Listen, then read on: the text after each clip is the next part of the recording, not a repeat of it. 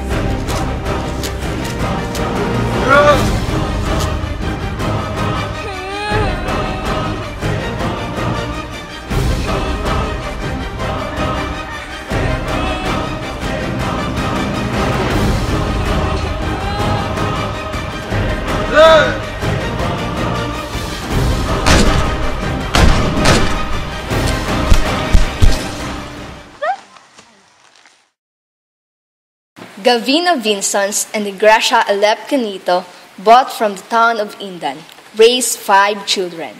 Wenceslao Q. Vinsons, the eldest, was born September 28, 1910. Very few people know Vinsons was a great eater. His oratory diligence and love for books were matched only by his voracious appetite. He would have 6 eggs, a glass of milk, and fried rice and bread for breakfast.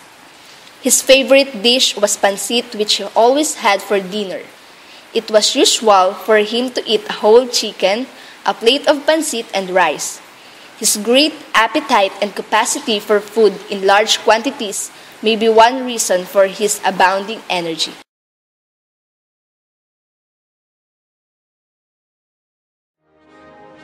Bintao finished elementary in just 6 years as valedictorian when primary education at the time takes 7 years. Also, he graduated with the highest honors in high school on March 25, 1927 and finishing it in just 3 years in Camarines North High School. While studying at the University of the Philippines, Vincent showed exemplary performance that paved the way to his fame and greater success as editor-in-chief of the Philippine Collegian in 1931 to 1952, and the president of the University Student Council in 1932-1933. Vinsons co-founded the College Editors Guild and then served as first CEG president and first editor of the Guilder, its official publication. He joined Upsilon Sigma Pi. Oo, pero mas mabuti na ang ganito. Hindi ko naman yun kinakailangan. Sandali lamang. Hindi ba't meron kang sasakyan? Pwede natin yung gamitin para umasyal. Paumanhin. Ngunit wala akong oras para sa mga ganyang bagay. Mas gugustin ko pang mag-aral na lang muna. Sige na. Oo, ikaw'y pumayag na, Bintao. Paumanhin. Pero kayo na lamang. Marami pa akong bagay na dapat As a law student in UP, he organized and led a public demonstration against rider provision which increased the salaries of members of the House of Representatives. While in UP, he met Liwayway Gonzales of Caridad, Cavite, then society editor of the Philippine Collegian and one of the founders of the Sigma Beta sorority.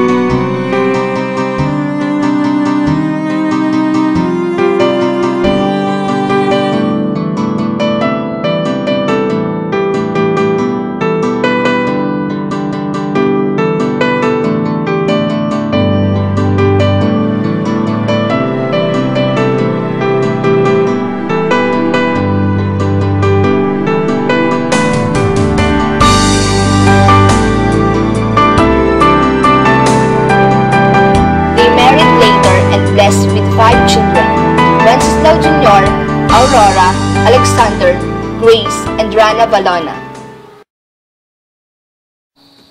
In 1940, Vincent was elected governor of Camarines Norte. He resigned from governorship in early 1941 to run for congressman of the Lone District of Camarines Norte. It was an unprecedented victory. As the highest authority in the province, he brought the government closer to the people. He had an active interest in adult education, food production, capitalist labor relations, and unemployment problems among Wenceslao Q. Vincent, together with former Senator Arturo M. Tolentino, founded the Young Philippines Party, which advocated the grant of Philippine independence from American rule. Vincent does not mind being an oppositionist. He supported the candidacy of the aging General Emilio Aguinaldo by going into the provinces, speaking not on the personal qualities of General Aguinaldo, but on the fundamental principles of democracy, under which a balanced two-party system is an essential requisite to prevent abuses, corruption, and inefficiencies.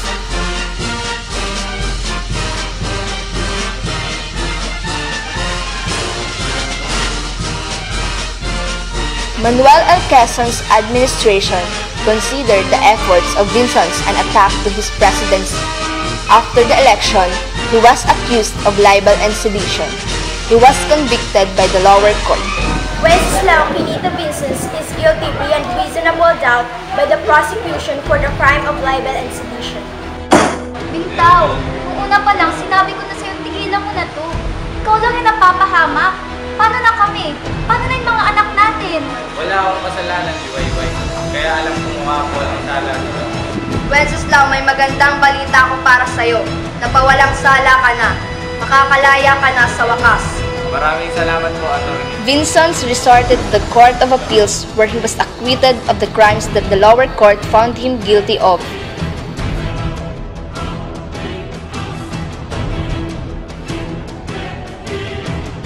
In December 12, 1941, Japanese forces landed in Legazpi, Albay, and the entire Bicol area was under the Japanese hands before Christmas of 1941.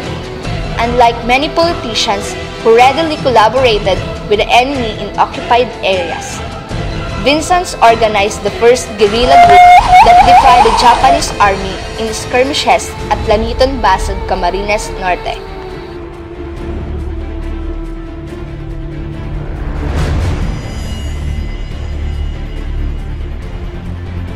This group included the native Atas, who used bows and arrows for fighting an all-out attack against the invaders and captured the provincial capital on May 3, 1942.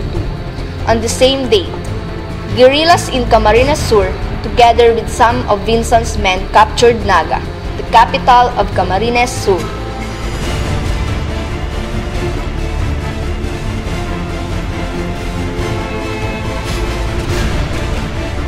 Drobo! Drobo!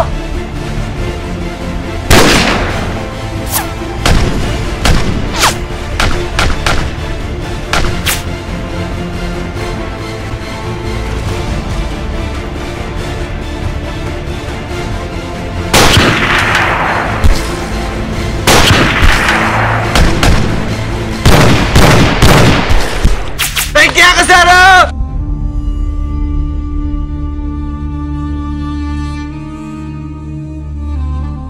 Tugod!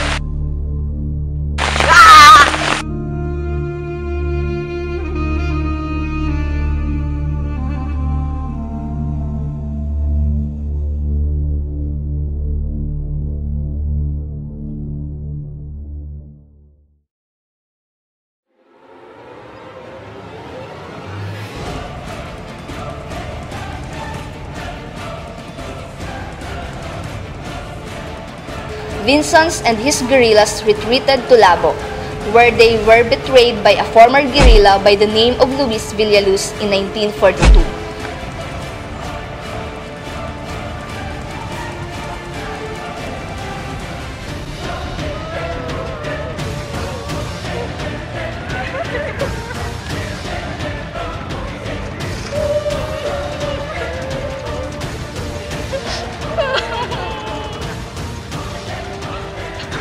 Vinsons, together with his father and other guerrillas, were captured by the Japanese soldiers.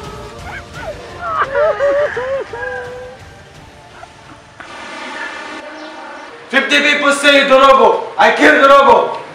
I have not had a trial. The Geneva Convention says enemy soldiers captured are not to be killed. You there, where your men go, where your Americans go. Your Captain Asano captured me in the mountains. I don't know where my men or their guns are now. You lie, you lie. You know, you're right. She lied. She died. I killed you too.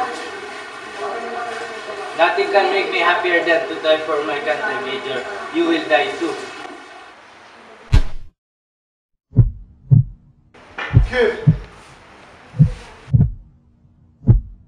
Vinsons and his father, together with other prisoners, were bundled off into a truck. They are believed to have been killed somewhere in the South Road and buried in unmarked graves in 1942.